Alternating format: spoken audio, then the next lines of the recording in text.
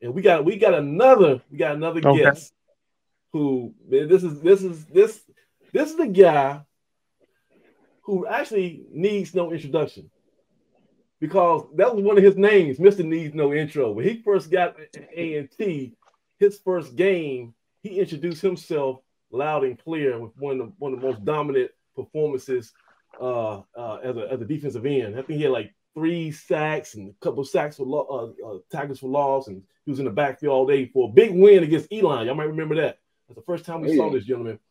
Then he also later he rebranded himself, right? Towards the end of his senior year, he put away that 93 jersey and became a super villain known as the Sinister Six. So let me bring to Blue Def Inside the Valley for the first time, special guest, Mr. Jermaine McDaniel Jr. Jermaine, what's going on, man? Hey, how y'all doing? Man. Hey, how y'all doing?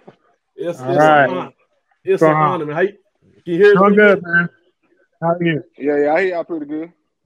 Man. So listen, man. First of all, I just want to thank you for coming out, because I've been wanting to talk to you for a minute. I used to see you at the press conference a little bit here and there. I never really got a chance to build with you one-on-one.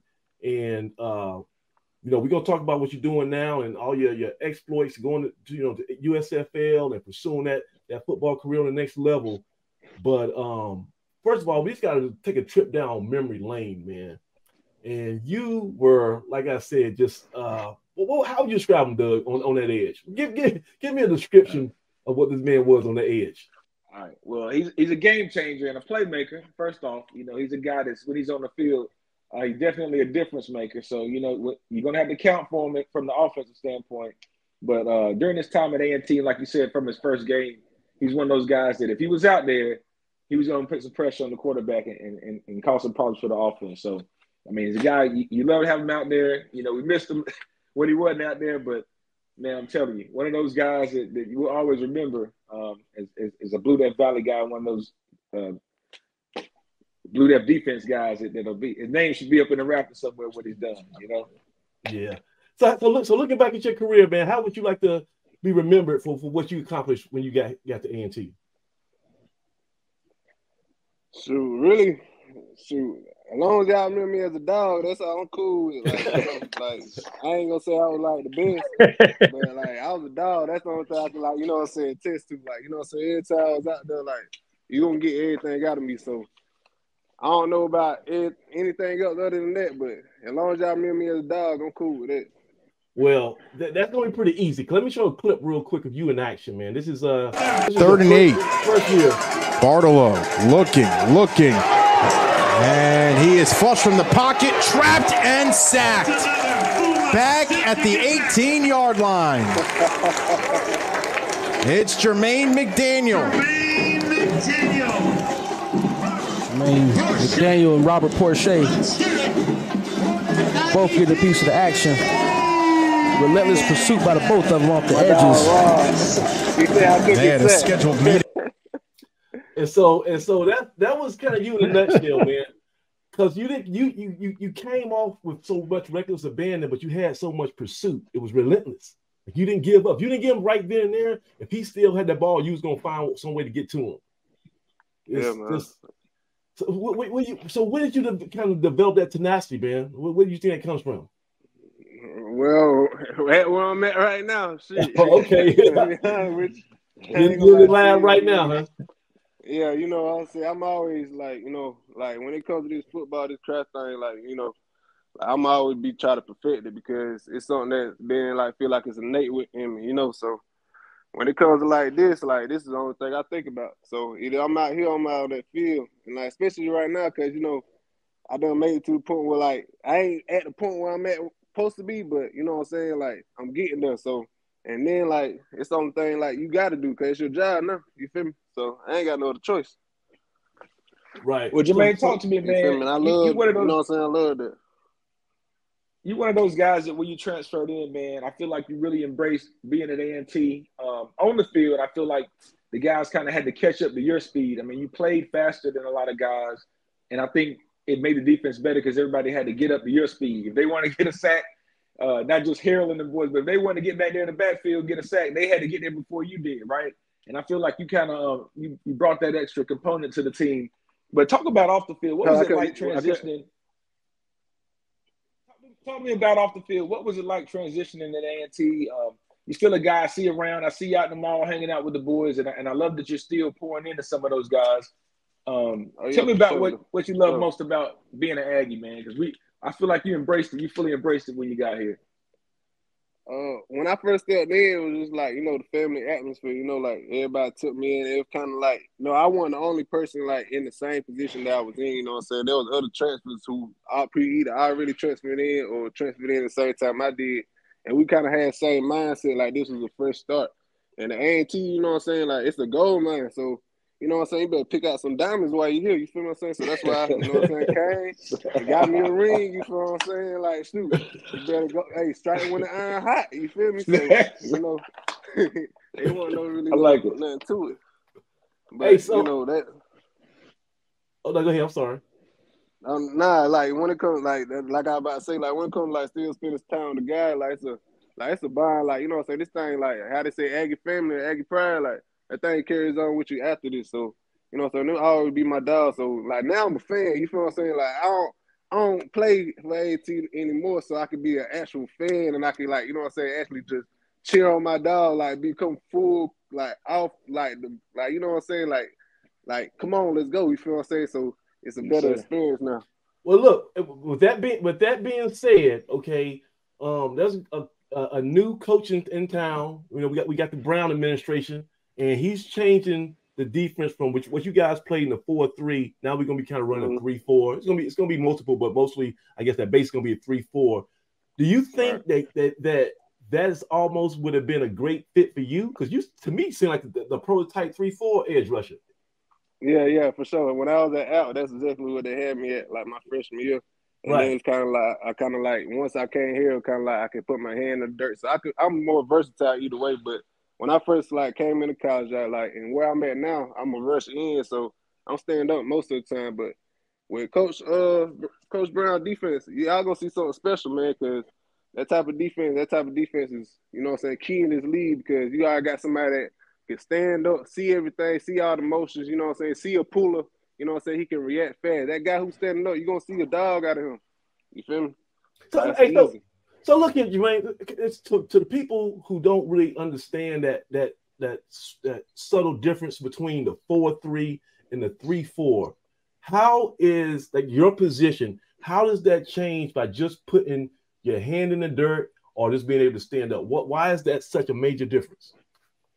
Because now, like, the quarterback reads everything, even the line. Like, you know what I'm saying? If I got my hand in the dirt, you can disguise me, you know what I'm saying, going in the coverage. But when I'm standing up, you don't really know if I'm coming off, who coming, you know what I'm saying? Like, it's all about, you know what I'm saying, your position on the field. And that person standing up, like, as I said, he got the vision to see everything. With my hand in the dirt, it's going to, like, I don't see the puller until I get across the line. You feel what I'm saying? I'm standing up. It's going to be easy to read. You feel me?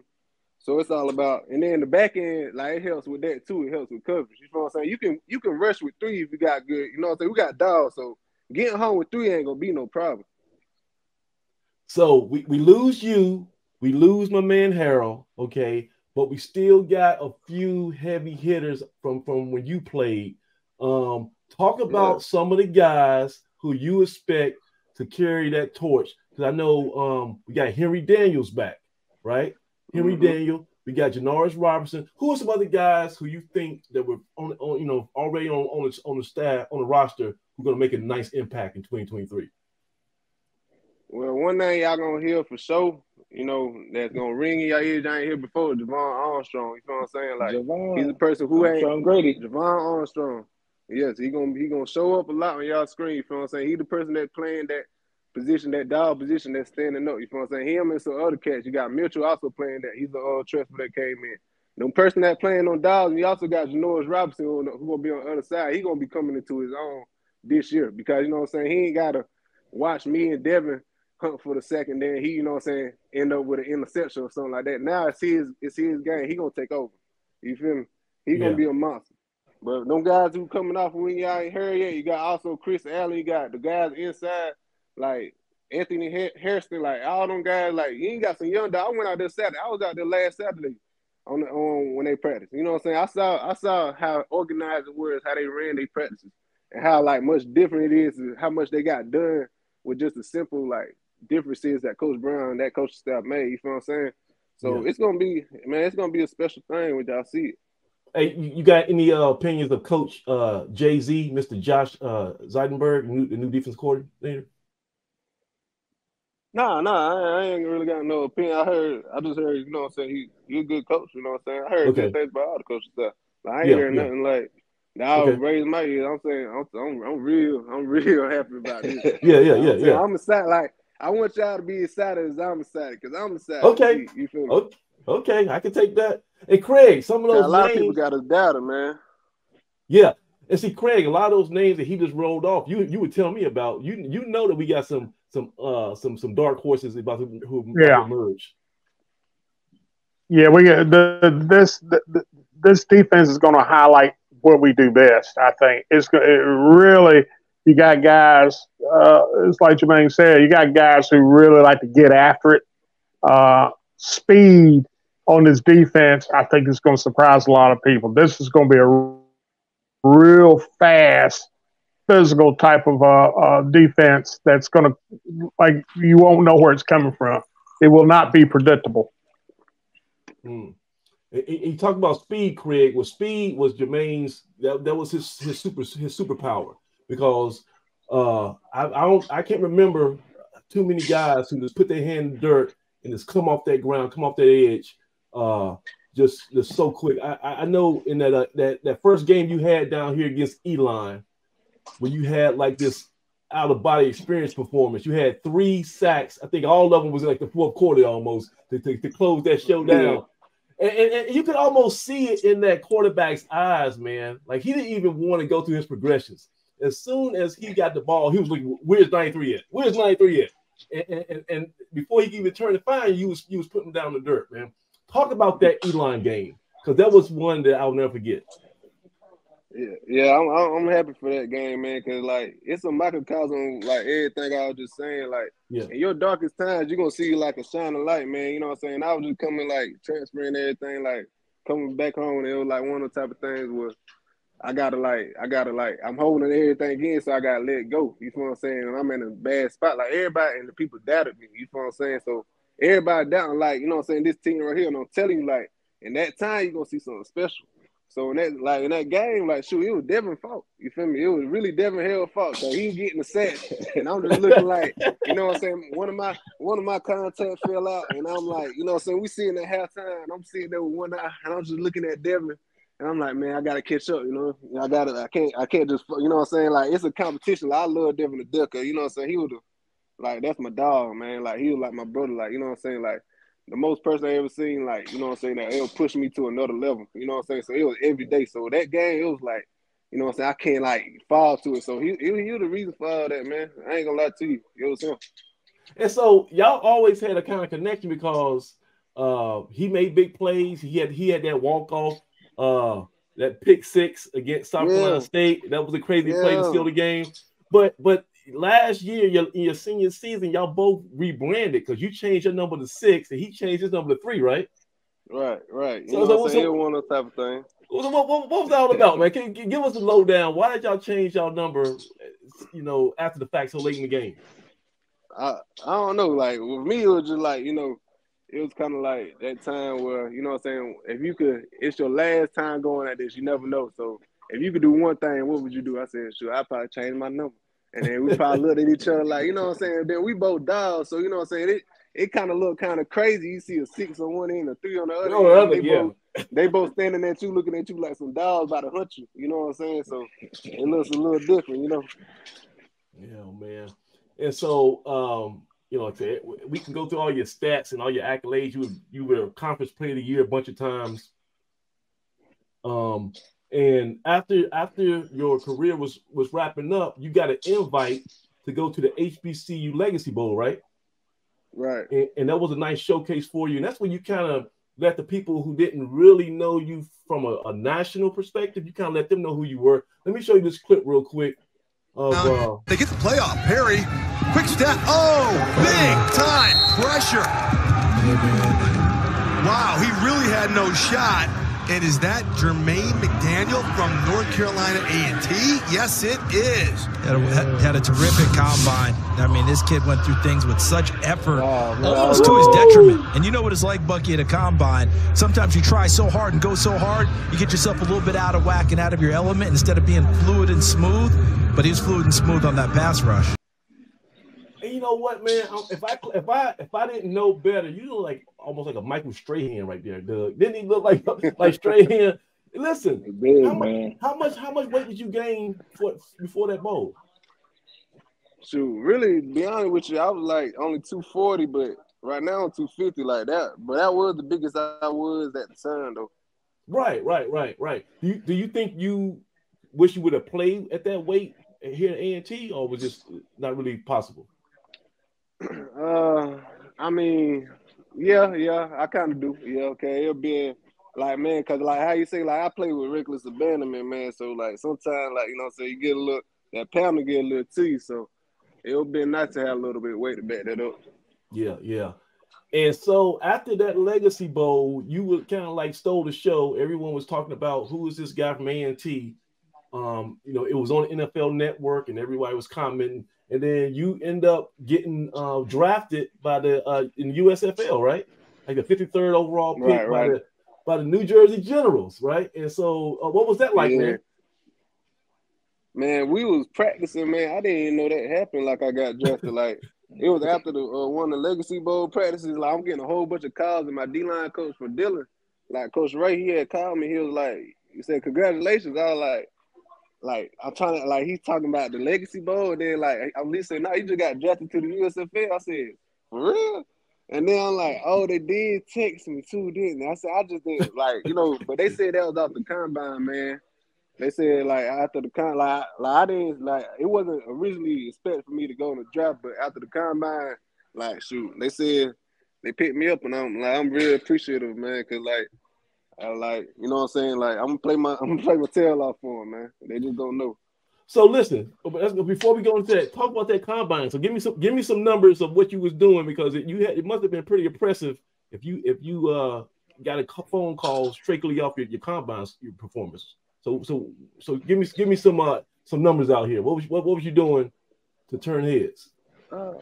Well, to be honest with you, it was like my broad jump was pretty cool. You know, like my numbers was like, I wouldn't say pedestrian, but they were pretty normal for my position. Like I ain't had nothing outstanding. But it was more the individual drills. Like, you know what I'm saying? Like I went through like that was my last time ever going through those drills. Like, you know what I'm saying? Like it was more like I'm gonna do it, and then I'm gonna turn around, run back to the beginning and do it again. No matter how many times you want me to do it. You know what I'm saying? It was like no type of thing, like y'all gonna see, like I want y'all to just see me, like, you know what I'm saying? Because to be honest with you, I already knew my numbers weren't gonna stand out unless I just happen to, you know what I'm saying, just wow myself. So it's more like I got shown that, you know what I'm saying, I'm a football player, you know? Right. Do you do any like cross training? Do you box or anything? Like, because you seem like you got like a you do box? Yeah, no, me and my cousin box. We in the gym right now. We got a boxing thing going on. I knew it. You know what? Because I can recognize that sweet science, and I knew this with your hand placement and some of your quick twitch. I was like, this guy must know himself around the ring, man. So yeah, that does make sense. It's all about it's all about how Tim Duncan used to swim. He said that used to help him with his game, man. I try to like just emulate whatever I can into the game. Gotcha. And so right now, are you still with the general organization? Yeah. I got this next season up with them, and you know what I'm saying. Hopefully, if you know what I'm saying, I don't know where the journey gonna take me, but I'm always heading up to that next level. So, you know, after this, I'm hoping to win the championship with the Generals this next coming year. You know what I'm saying? Bring home another ring, and you know what I'm saying. We see what's next. So we got to add you to our website, because we got like a tracker for all the guys who are in the NFL. And so we gotta have with Jermaine McDaniels tracker, because you in the US, you everybody who's kind of playing in the pros. So you in the USFL now. We got a couple guys in the XFL, a few in the NFL. Right. But as long as you get a chance to play after your college days are over. It's a blessing, and you know you got to just pursue all your everything you got, man. Everything you got. Right. And we definitely are proud of you, Craig. Real quick, give me a comp, man. Give me somebody who Jermaine McDaniel Jr. reminds you from yesteryear. Who's a old school guy who he reminds you of? An old school guy that reminds me of. Oh gosh, man, there's a lot of good ones, but he not from a position standpoint, but the way he plays. Yeah, Harry Carson. That's exactly who he reminded me of. Was Harry Carson for the Giants? Yeah. Uh-huh. And that was a Hall of Famer. Same about the same size, got the same skill set. Guys just explode and get it done. You know, everybody talked about Lawrence Taylor, but the reason why Lawrence Taylor got a lot of the hits was because they were running away from Harry Carson on the other side. So, that's who. You know, that's the guy who stands out to me. Harry Carson, that's a good one. Hey, so do you pattern your game after anybody, or you pick and choose a couple guys that you kind of emulate? Yeah, for sure. Like I got, Von Miller and then DeMarcus Ware. And straight wide, like, also TJ Watt and then Nick Bosa, Joey Bosa. You know what I'm saying? Guys like, that I feel like my game is similar to, like, explosive wide, like, and those guys that can, bend and just like guys that quick, Like I love those guys. I love those guys' game. Hey Doug, you had a guy. You had a guy on your team. Kind of, he might not be as fast as Jermaine. You remember Ricky Lewis? Oh, Ricky Lewis, yeah. He didn't have. Rick gonna get me for this. He didn't have the quick twitch that Jermaine has. Yeah. You said the bend that Jermaine has. That's one of his attributes. Is he's so bendy around that edge. But Ricky would be a good comp in terms of strength and effort. And aggressiveness, but yeah, that's one of the biggest compliments we can give you, man. Usually, I have another Aggie that I can give you a comp to. You kind of in the mode of you made a new mode. We got to comp guys to you from here on out, man. We got to see who compares to you, but different type of freak on the edge, man, for sure. I really some guys, man. There gonna be some guys coming up pretty soon. That y'all gonna be like, man, I'm telling you, man, there go some guys special coming up, man. Like not even on the D line, but like. You know what I'm saying? On the other side of the ball, man, you got 3 quarterbacks that I know can shine. Man, it's gonna be special. So everybody's kind of being poor mouth and they're saying, this is gonna be a rebuilding year. A&T's gonna finish in the bottom. So tell these fans, these Debbie doubters, what do you think this year is gonna bring for A&T football? Well, if you don't jump on the ship now, don't be mad because it's going too fast and we ain't going to crash. So, you feel me? Like, you better jump on it now because once this thing rolling, we gone. You feel me? Like, hey, I like that. I'm on the train first. Like, I'm not conductor. That's Coach Brown. But I'm on the first suite, on the first car. Like, hey, y'all, your seat in the back. You feel me? I've been here. That's it, man. Well, you're more than welcome at the tailgate, man. You still always welcome, man. So come on. Oh yeah, I'll be there. I'm the game, man. Sure. We got you, man. Appreciate you, man. All right, so look, we're gonna keep following you, especially when you in Jersey with the USFL killing those USFL offensive tackles. Give them that look that Elon had that first game. So, but until then, how can we stay up on what you got going on and like what's the best way? Because before, man, I'll be honest with you, I was searching for you on social media, on Twitter. I couldn't really find you, but I saw you and I just shot a hope out there, and you answered. So where else can people see you? And keep up with what you got going on. Oh man, well right now, like in the off season, I'm just still training and going like in and out. But I got a Twitter now. The only reason I got social media because of like other like brand and stuff like now. So yeah. I got Instagram. I got so I got a whole bunch of links, man. Like shoot, I do comedy, I rap, whatever. You know what I'm saying? Like we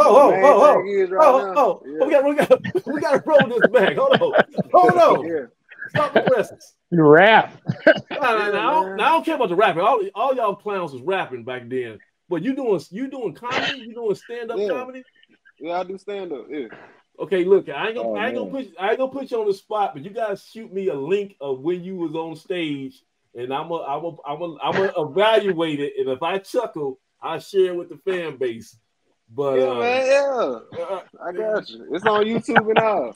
Okay, Jermaine McDaniel being doing the stand-up comedy. That's something I would never have imagined, man. Hey, listen, that's why we do this podcast, man, because every time we get somebody on there and we find out something interesting. One thing, if you are a high school or somebody on a transfer portal thinking about coming to A&T, let's look at some of the guests we've had on here. It's not just meatheads and just guys who just, just stiff, no personality. We got so much flair. If you come to A&T, you're gonna develop. It's not just academics, not just on that field, but your whole persona. You're gonna grow, and that's what an Aggie man is a unique person. When you become an Aggie, man, you don't look at the world the same. The world don't look at you the same. And man, that's awesome. I'm thrilled to be able to talk to you, man. I'm going to stalk you during football season because you know too much about that damn defensive line. You know too much about 3-4 defense. I got to get you on. We do this thing called Blue Death After Dark. So after every game, we come in here and we just have a little a bull session, and we just talk about the game and find out. And I'm gonna get you on there as a special guy. You're gonna tell us what we didn't see and what was really happening. And I'm gonna hold you to that. You're gonna have to enlighten us with some of your football IQ. Yeah. I'll be watching every game, man. I hear you. All right, man. So we gonna follow you on Twitter. And you say Instagram or just Twitter right now? Yeah, you can do. I got TikTok, Instagram, Twitter. I got it all now. TikTok. Man. Yeah, I got it all, man. So I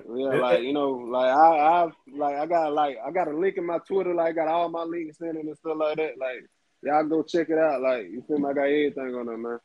Okay, so I'm gonna comb through your social media, and if I like some of your jokes, I'm gonna present those to the board. I can't commit to it right now. Because right now you're one of the scariest dudes I know, so I can't imagine you being funny. So it ain't one of those type of things where like I'm big and you gonna laugh or I'm gonna make you laugh. You know what I'm saying? It ain't one of those type of things. You're gonna have a choice, All right, so you already starting off pretty good. That's good stuff. Oh yeah. All right, I love this. All right, man. Hey, so thank you so. Hey, this has been fun, man. I really appreciate this. But yes, sir. Of course. Appreciate you. We definitely gonna stay up, man. You have a good night. And this has been Jermaine McDaniel. We first was calling Mr. Need No Introduction. Then we started calling him the Sinister Six. And then you got hurt. Craig, I think Craig and Doug was calling you the milkman because you was on a milk carton for a couple of weeks. Oh yeah, I remember that was Doug. I think that was Doug. That was all you. That was all you. Like, hey, I made sure when I come back, I made sure I ain't gonna leave nothing out. All right, man. Oh, man. Hey, it's been a pleasure, man. You take care, bro. Man, y'all too, man. Appreciate y'all, man. All right.